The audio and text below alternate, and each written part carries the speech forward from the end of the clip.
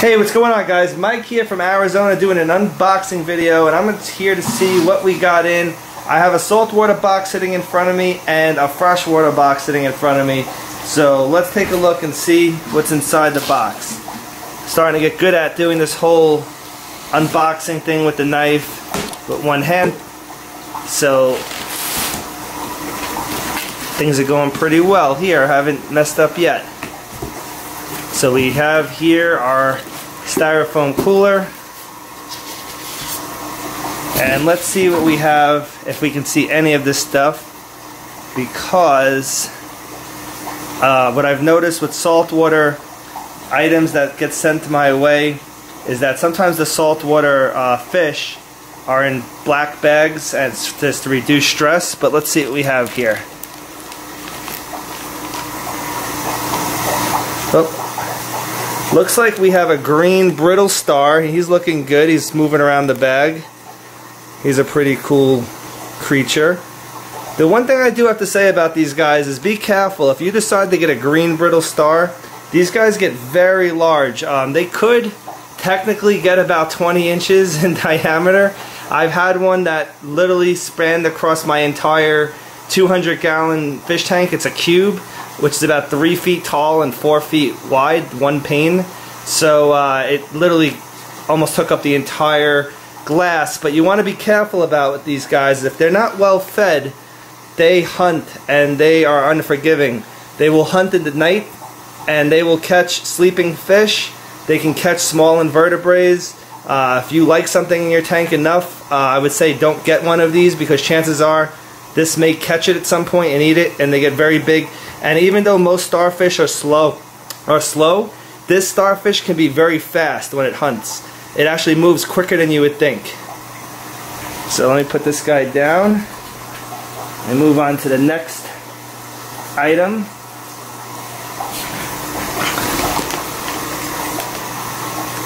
Looks like we have a clownfish.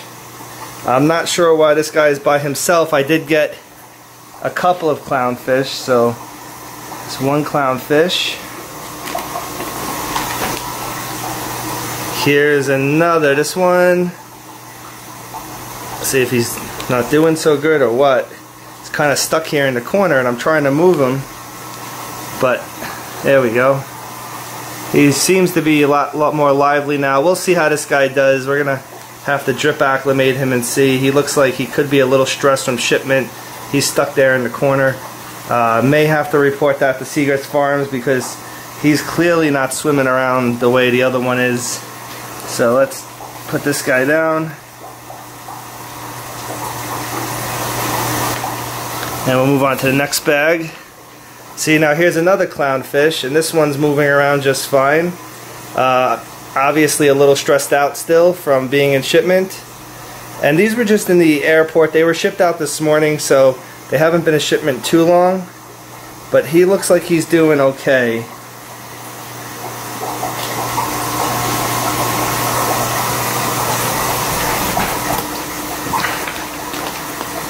Right here, these guys are cool. I really enjoy these guys.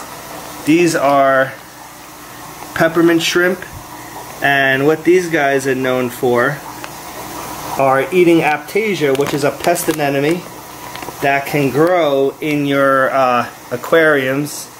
You can see, get a better look at them. Let's see if we can get it to focus. But they'll eat these pest anemones that grow in your aquarium and sting your coral. So these guys are really good at keeping pest anemones down and pretty much eradicating them. I've completely got rid of aptasia before by utilizing these guys in some of my tanks. And they're really interesting to look at. They actually move around quite a bit, and they are nocturnal, so they do a lot more activity at nighttime. Let's see here. I don't know why they... Alright, well, and we got a bunch of damselfish in, but these are called Springer damsels, which it's hard to really see it in the bag because it's shipped in this methylene blue. But they are bright blue, and they have black spots on them. Really nice coloration. People can get these if they want something with a little bit of color in their tank. What they really are good at doing There's one. What they are really good at doing is eating flatworms. These guys will eat flatworms off of most soft corals. Like if you happen to notice that you have flatworms on your, on like maybe like your pulsating xenia or some of your corals, these guys are really good at picking pests off of corals, and they're awesome. The one thing you do have to be careful about is they become very territorial. Damselfish like to chase other fish and nip at them because they are territorial. So if you are going to get damselfish, just know that they need enough room and need a lot of territories within the tank that they can claim as their own, because they can be fin nippers towards other fish. And it looks like I got a couple more of those. Let's see what's in this bag right here. Oh, this is a Duncan colony. However, it's closed up. It will open back up once we get in the tank. But this is a great coral. It's a stony coral. It actually grows really fast if you feed it. It's a mouth feeder. It could survive off of light, but it does really well if you throw food within the mouth. They actually will actively eat, and you can actually notice that they are eating stuff. And the more readily you feed them, the more they grow, which is awesome. They're kind of a moderate coral. I wouldn't say they're a beginner coral, but they're not an advanced coral either. They can handle a lot of different types of parameters, as well as different types of salinity levels. They do like it on the higher end of the salinity spectrum. However, I would not hesitate to get this if you are a beginner, because it's a good way to transition into harder corals, because this one will show you what it's like to have anything but soft corals. Let's see, what do we got here? Oh, I wish you were able to see in this bag, but this is a long-nosed hawkfish, which I'm not able to see. The back is black. The bag is blacked out. I'm tongue-tied today.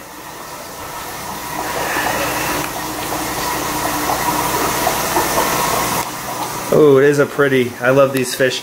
Alright guys, so this fish is one of the biggest mistakes people make as beginners.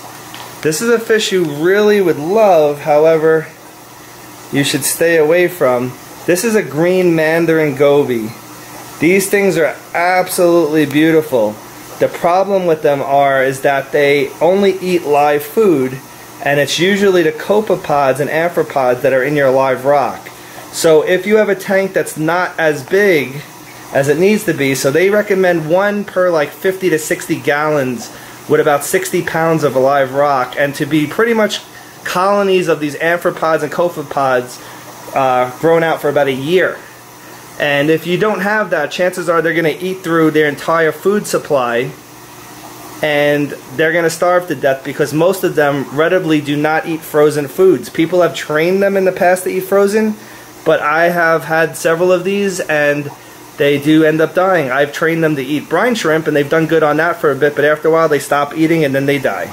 So again, this is a great fish. It's a beautiful fish. However, I would stay away from it, because it's probably not going to do good unless you're completely set up for it. It takes a lot of time to set up for something like that.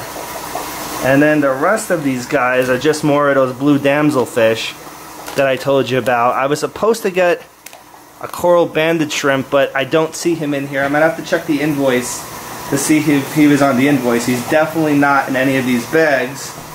At least I hope he's not, because he shouldn't be packed with the rest of these. So let me put these back in the box. The only fish I'm not sure about right now is that hawkfish, because I can't see in that bag. But I'm going to have these delivered to the customer's house as soon as I'm done doing this unboxing and making sure everything is alive. When it comes to saltwater fish, guys, I don't have a lot of room for it, so if my customers want to order saltwater, they're more than welcome to, but it's basically when I get it in that day, is basically I make sure it's alive and then I ship it to them for quarantine, because I don't have room to quarantine these animals myself at this particular moment. So everybody's on the understanding that that's what we do with these particular fish, because I just can't house them, and it's something that I don't want to get into doing at this moment here in Arizona. Maybe in the location in Florida, but not here in Arizona.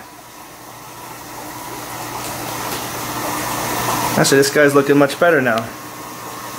But Really, this guy's really cool. I love brittle stars. These guys are really cool. Give me another good look at him. This reminds me of like a starfish octopus kind of thing, right? Best of both worlds. If you want an octopus, but you can only get a starfish, there you go. That's the one for you. And they have all different types of brittle stars, but this one's like a green color. And you know what? I'm just going to leave him out. And I'm going to open up the other box.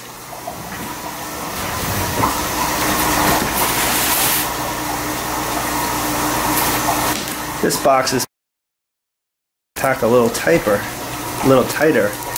Up, and there comes my dog in my house, which I didn't want. But she learned how to open up doors, which is amazing. If you guys have Australian cattle dogs or Australian shepherds or border collies, you would know that these dogs actually learn how to open up doors. You should get out.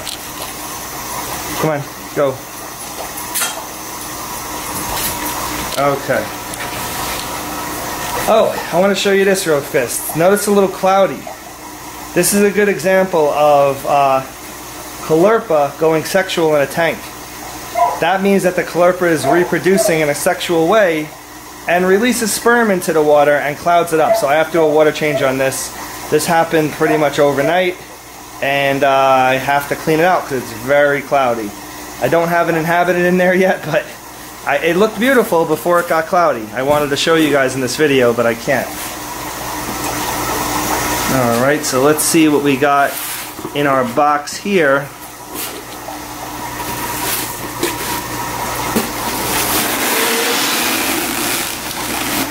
Okay, so these are going to be my betta fish that I've gotten for this particular order. Now here, pay close attention to how they are packed up.